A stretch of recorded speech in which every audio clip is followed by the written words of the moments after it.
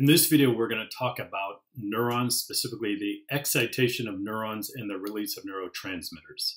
Neurons become excited, otherwise undergo a change in electrical activity, such as a depolarization event, for one purpose, and that is to release neurotransmitters from their axon terminals. A huge part in the nervous system. They are the main excitable cell of the nervous system. They are not the most common cell of the nervous system. Those would be all the support cells of neurons.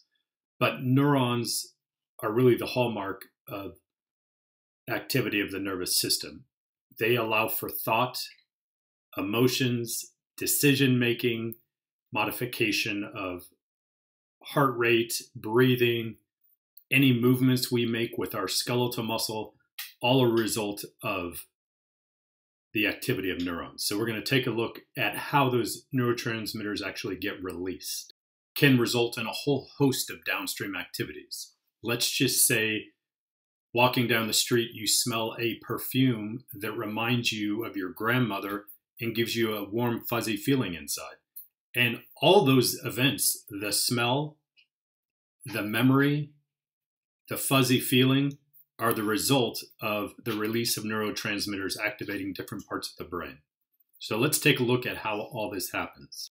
The release of neurotransmitters is the result of exocytosis. In a previous video, we talked in detail about exocytosis, but as we can see right here, these are synaptic vesicles in the axon terminals which contain the neurotransmitters.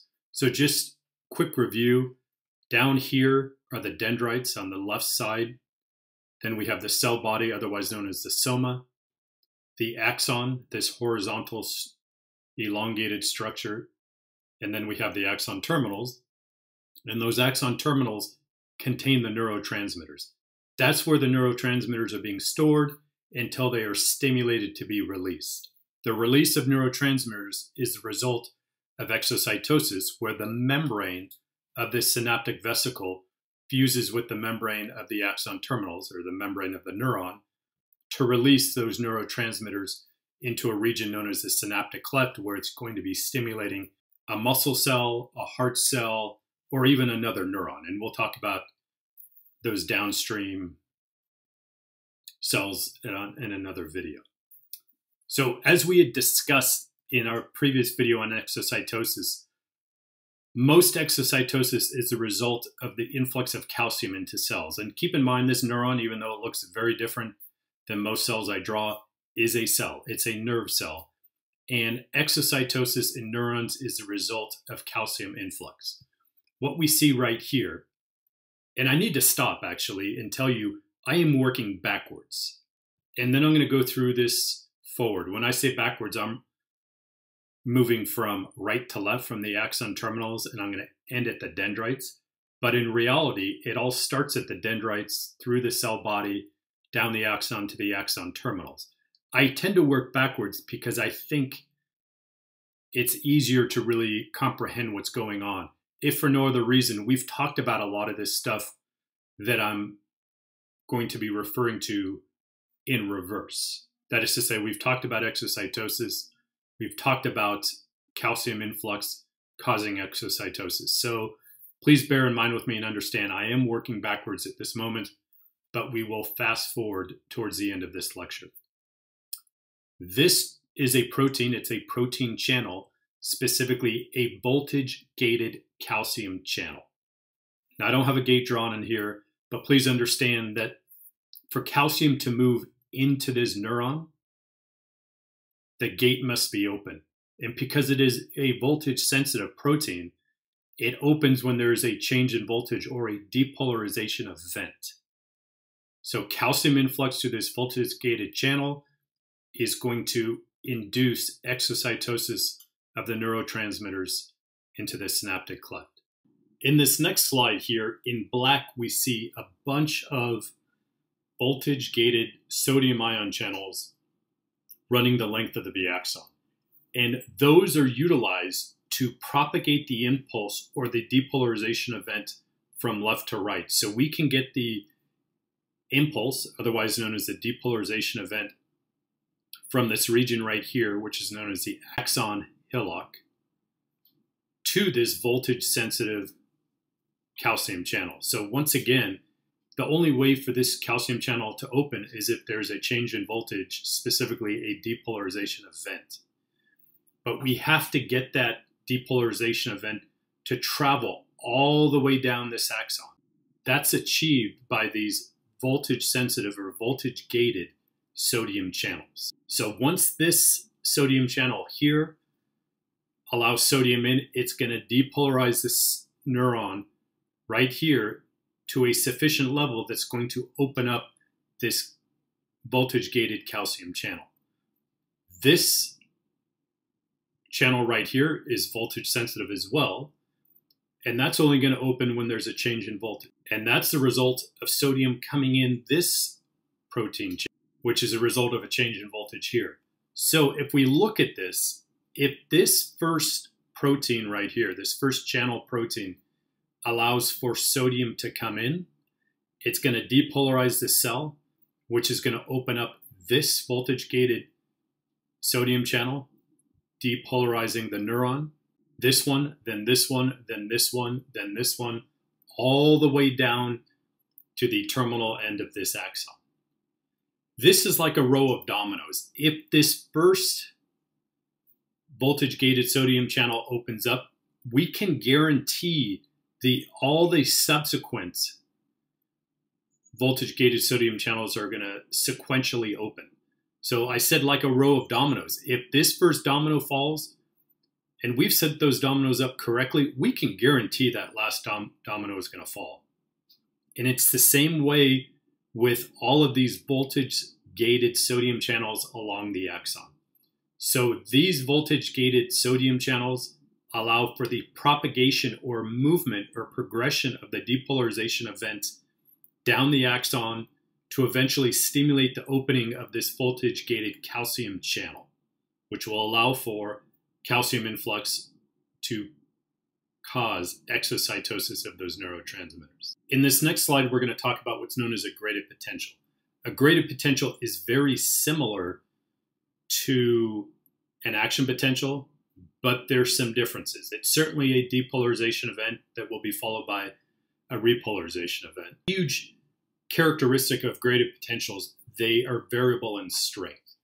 Whereas we talked about this action potential down this axon, that's an all or nothing event. It's not variable in strength. There can be graded potentials that occur in this cell body right here that are not strong enough to make it all the way to the axon hillock. And one term I forgot to mention was threshold. There's a value right here at the axon hillock, a voltage that is, that must be achieved to open up this first voltage gated sodium channel. And that value is generally negative 55 millivolts.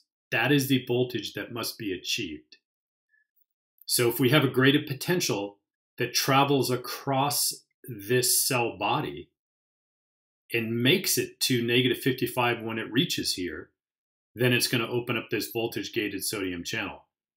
But if our initial stimulus is not strong enough, it's going to peter out and not make it to negative 55. Let's say it's negative 60 millivolts by the time it gets to the axon hillock. That will not open up this first voltage gated sodium channel. So this graded potential, the best way to describe it are ripples in a pond. If you throw a rock or a pebble in a pond or a lake, there's concentric ripples that emanate out from where you initially threw that rock. And those ripples start spreading out and getting weaker the further away from that initial splash that occurred from that rock falling into the water. As a result, we have these ripples or the transmission of this impulse that's weakening as it's crossing. It's weakening as it's crossing until it gets to the axon hillock. That's why we need a strong enough stimulus to cause this first domino to fall. So graded potentials are variable in strength, and that's a key characteristic of graded potentials. Okay, so how do we get that initial depolarization or graded potential in the cell body? That's the role of the dendrites, specifically the ion channels within the dendrites. And what I've drawn here in blue are ligand-gated ion channels. Truthfully, on each dendrite, there's probably going to be hundreds. On each dendrite, there may even be some of these ion channels directly on the plasma membrane of the cell body. But these ligand-gated ion channels, when they open, will allow for the influx of sodium to come in and depolarize the cell body and hopefully make it to threshold at the axon hillock where that first domino or first voltage-gated sodium channel is located. Now, these don't always have to be ligand-gated. They could be mechanically gated. I believe I've even read they could be voltage-gated, but I have a hard time grasping my head around how they could be voltage-gated. So these are ligand-gated ion channels. So there's a number of different ligands in the body that could activate a neuron. Once the ligand binds to these channels, the channels open, allow for the influx of sodium, causing a graded potential along the cell body, which activates this first voltage-gated sodium channel. If it reaches threshold at -55, all of these subsequent voltage-gated sodium channels are going to open or fall like a row of dominoes to cause this region of the neuron to depolarize to a specific voltage to open up this voltage-gated calcium channel. We get the influx of calcium into the neuron that causes calcium-induced exocytosis, and then we get the release of neurons. There's a number of things I've left out of this, like cytoplasmic resistance, current leak, which we'll talk about in a subsequent video. But that's the essence of the release of neurotransmitters from a neuron.